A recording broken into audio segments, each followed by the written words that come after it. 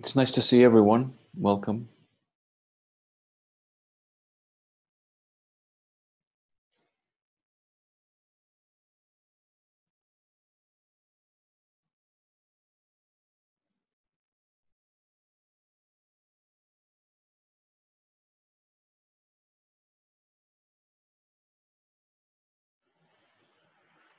Well, let's just be on holiday together for a minute.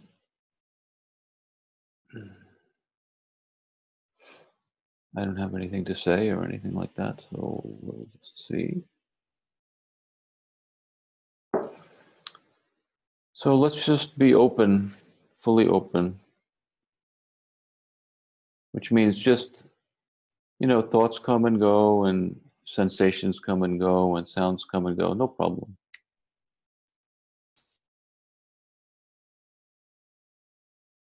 No need to do anything about any of that.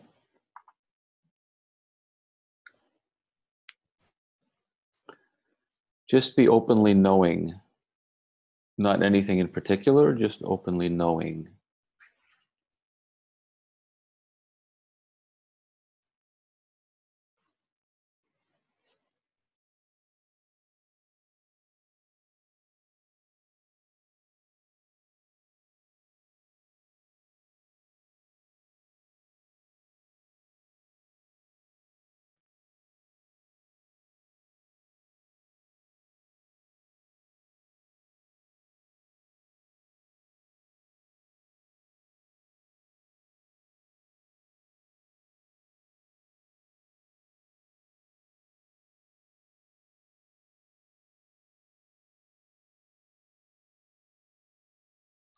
In this open knowing, we see there's actually no such thing as time. Time has to do with thought. But in truth, there's only this here and now. That's what's actual, right? What is actual? What actually is?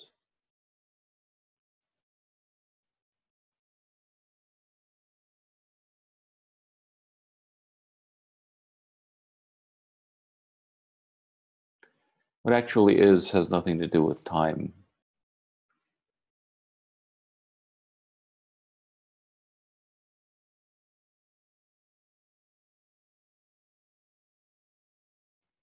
So just be openly knowing now only.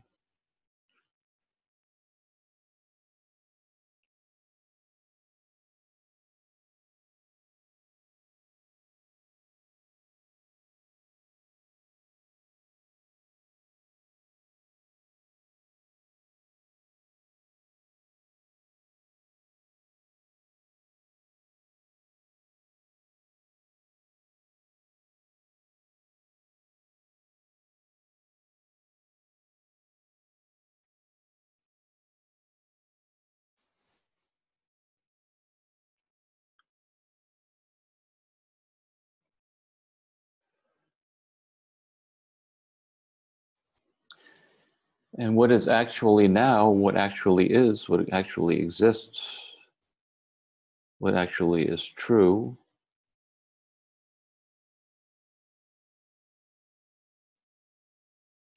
is very simple, isn't it?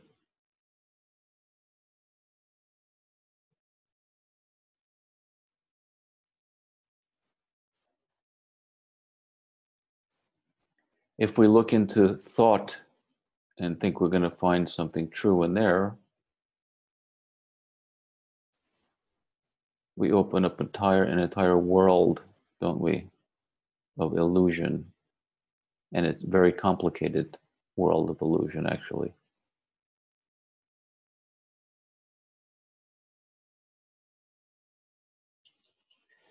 If we look into thought or rely on thought and believe we're going to find truth in there, we create an entire world of complication. And that complication has to do with the story of me, essentially.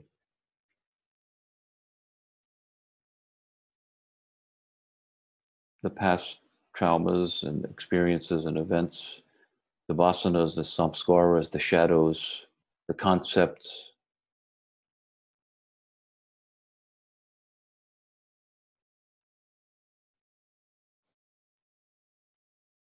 an endless world of complication.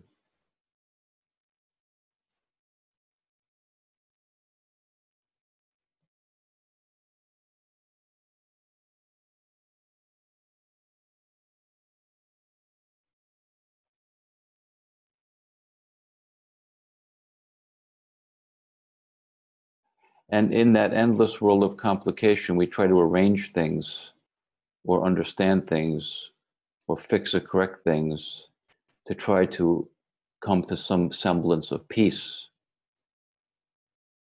but it doesn't work.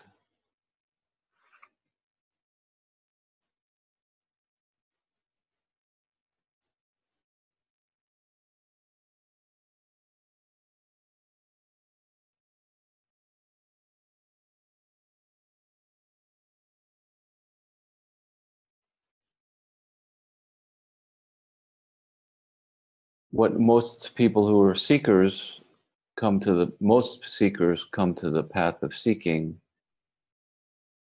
to, in some way or another, alleviate suffering. And it's a perfectly valid reason to come to the path of seeking.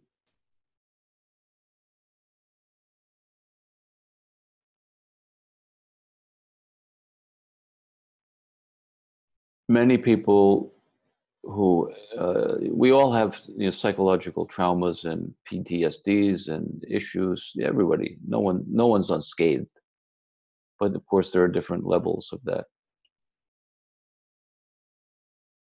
But in one way or the other, people, when we come to the path of seeking, we're trying to alleviate that and come to peace and freedom and happiness. That's what the spiritual path is really about. There's a lot of esoteric terminologies like enlightenment and transcendence and non-duality and all of these really fancy terminologies. But all of them really are just about coming to peace and happiness, what I call the natural human condition.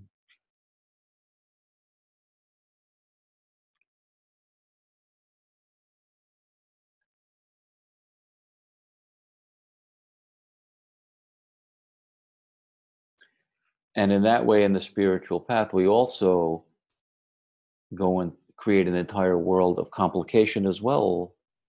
All the paths of Advaita and the paths of Vedanta and the paths of Buddhism and the paths of transcendence and the paths of worship, all of this mega complication.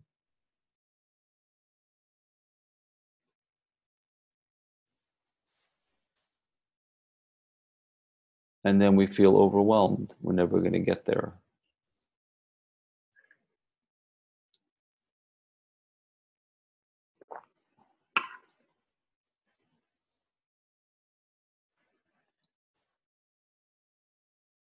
And we see that all of these complications are based on something called time, some illusion that there's something called time. Because all of the stories of self are based on the past, and all of the stories of becoming are based on the future.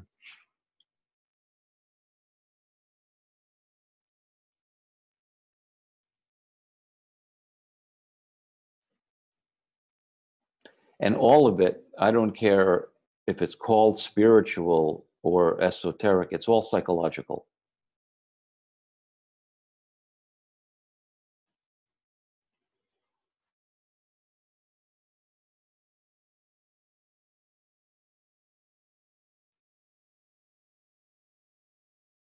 Because it all has to do with the workings of the mind, of wanting and fearing and desiring and avoiding and repressing and fixing and correcting, all in mind. So it's all psychological. And we have fancy terms that say spiritual,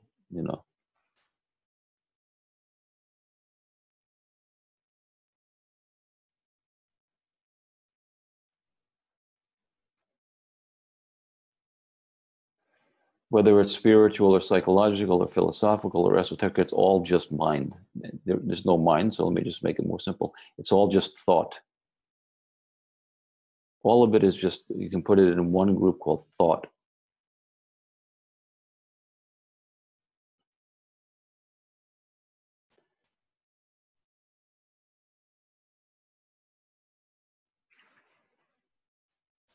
And we've all heard that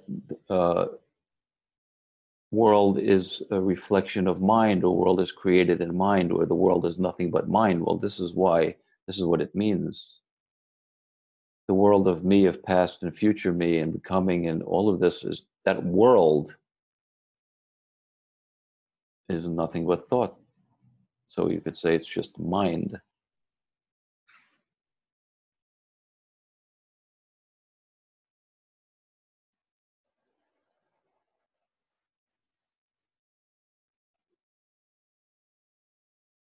So I say all of these fancy words and terminologies are all just intending, although ignorantly, I humbly suggest, intending to, at least the intention is to come to what I call the natural human condition of freedom and peace.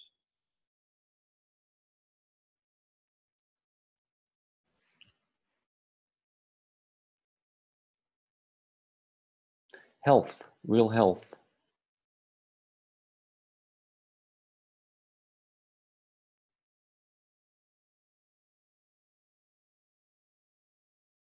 So for almost everyone, and more, some people more than others that get on the spiritual path, there is the strong desire to heal from psychological suffering, trauma, PTSD, or whatever, abuses, many horrible things that can't be denied, and I don't deny them.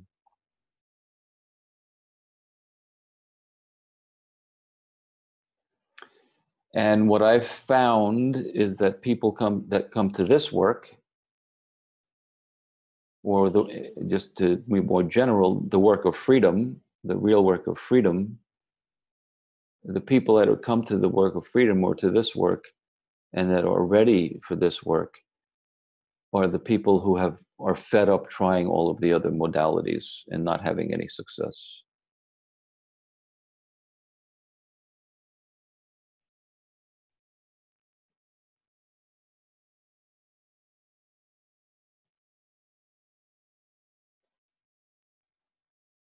And once you've tried all the other modalities, whatever it may be, it can be spiritual modalities, it can be psychological modalities, it can be philosophical modalities, it can be drug taking modalities, it could be any. When you've tried those modalities, what you're really always seeking is happiness and peace, the natural human condition. But when we've tried those enough and found that they don't work, if we're lucky, we hear a message.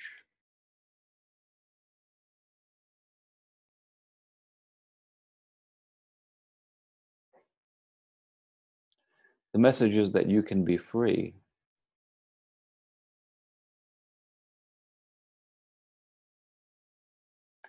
And that you can stop doing all of that stuff and you can start being free.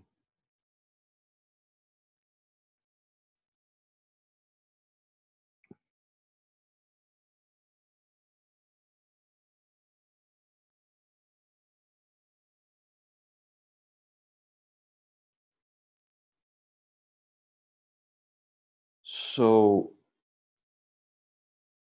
my view, since I've been doing this work, is that the best form of psychological healing is the work of freedom.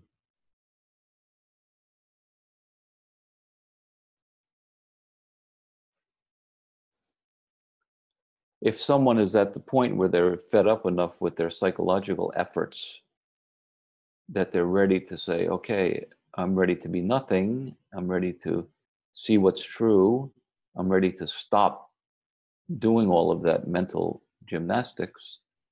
If someone's ready to do that, then this work that I do, or the work of freedom, is the best means of psychological healing. And I've seen it many times.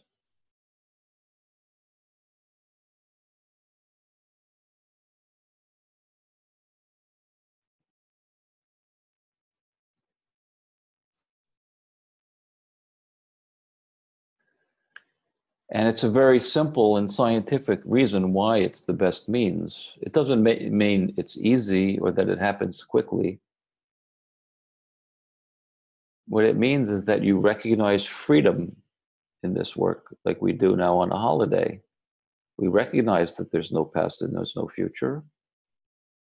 We recognize that all of the stories I've been telling myself are not true. We recognize that all of the spiritual wishes and desires are not true either. What we recognize is the first thing I said, that here there's only this. This what's true is what's actual is this. This is what's true.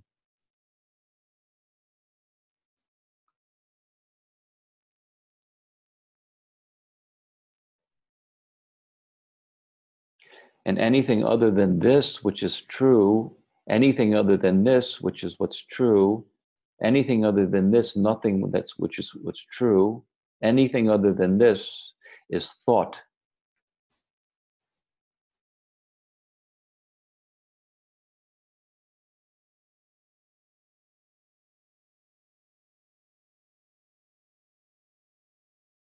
That bears repeating. Anything other than what's true, what is actual, anything other than what is actual is thought.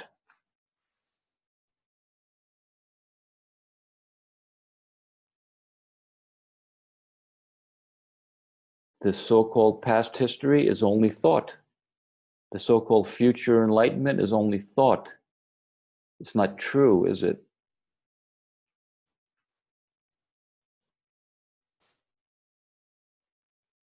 One has to get real.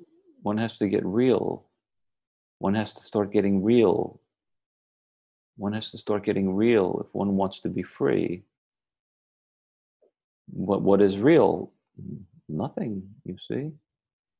That's what's real, isn't it? What's real is this.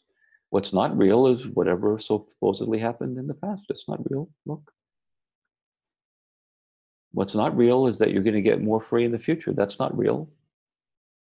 That's not true.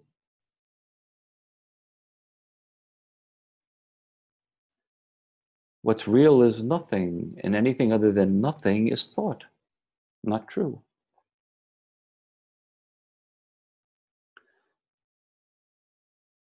So, in my view, the best means of psychological healing is to be free. Why? Because freedom is already healed. When you recognize who you are, open knowing now, freedom, you recognize you are already healed. Mind may be a mess, but you are healed.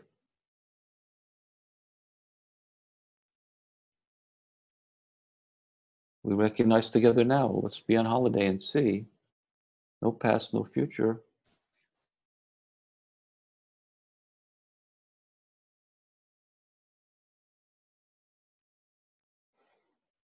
You are already healed.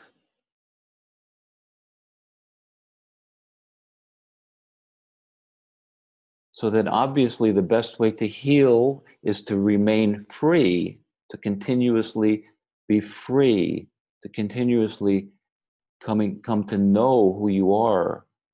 Free, I'm healed, and to stay there. Be devoted to your freedom.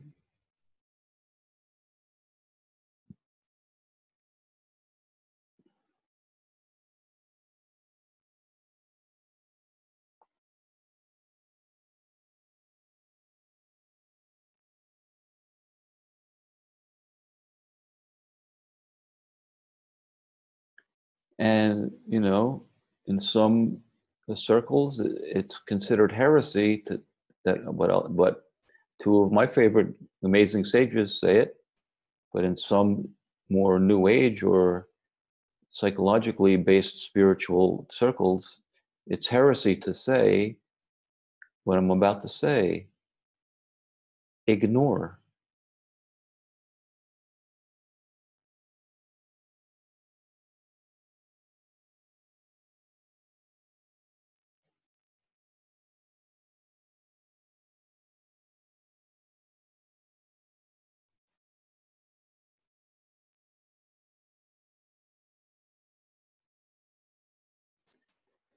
That's what some, I won't have to name any names, many of you probably already know, ignore. Another way to say that is to be who you are, to know who you are, to attend to who you are, to the exclusion of everything else. Those are two ways of saying what I'm saying.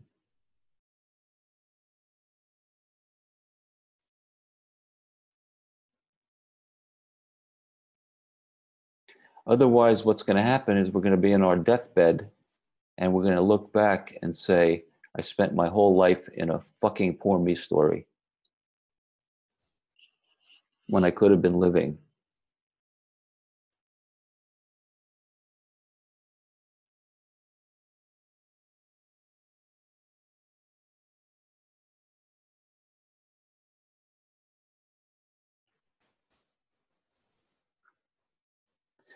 There's nothing we can do about the traumas that we feel have happened. What can we do about that? Nothing. There's no resolution in there. The resolution is to be free of it. That's where the resolution is. The resolution is now. The resolution is in your essential being. The resolution is who you are. You are the resolution.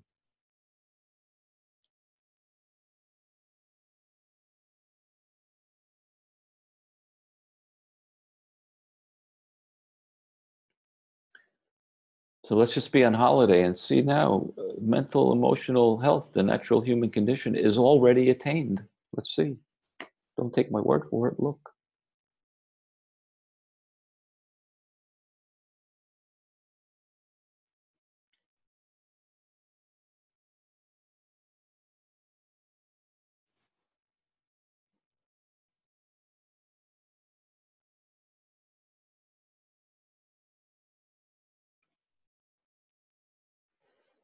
If you say no, but there are concepts, then you're not doing what I suggest. Then anything other than nothing is thought, concept. Oh, there's a concept, there's a shadow, there's a this, there's a that. Then you're just giving credence to the thought again. So I'm saying in a very stark way, be nothing. That's freedom.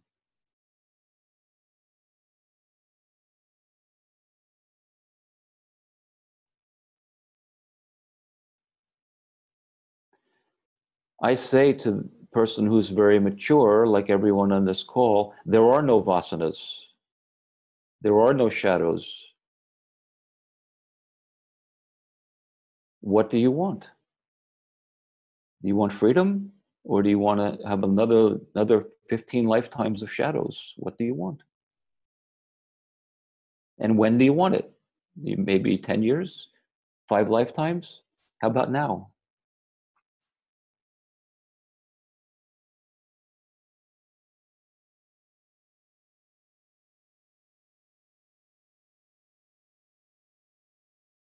For someone who wants to be free, then there's no more shadows. There's no more vasanas, there's no more samskaras. You have to get real, man. Freedom is only ever always now. It's only ever always now. It's only ever always now. You are not going to get free, or you're not going to get more free. You're going to recognize that I am free. That's how it works. That's freedom. That's healing right there. That's healing. That will heal the psychological traumas of mind over time. That takes time for that level of healing, but it doesn't take time to recognize that you're free. So just know you're free and be devoted to that.